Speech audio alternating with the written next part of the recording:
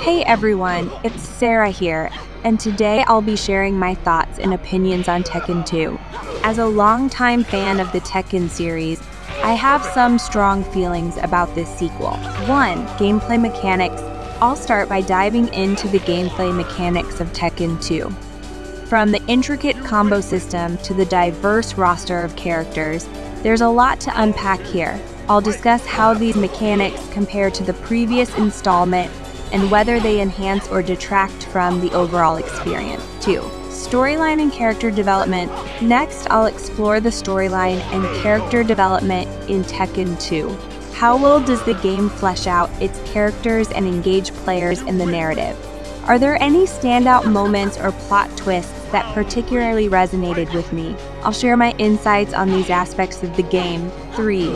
Graphics and sound design. Of course, no discussion of a video game would be complete without touching on its graphics and sound design.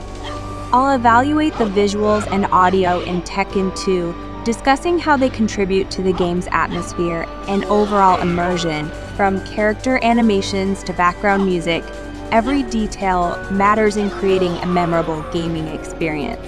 4. Multiplayer and replay value. Finally, I'll weigh in on the multiplayer options and overall replay value of Tekken 2. How does the game hold up in competitive matches against friends or online opponents? Are there enough incentives to keep players coming back for more even after completing the main storyline? I'll share my thoughts on whether Tekken 2 succeeds in delivering a lasting and engaging multiplayer experience. And that wraps up my thoughts and opinions on Tekken 2. Whether you're a seasoned Tekken fan or a newcomer to the series, I hope this video provided some valuable insights into what to expect from this sequel. Spat Dolies, don't forget to like, share, and subscribe for more gaming content. Thanks for watching, and I'll see you in the next video.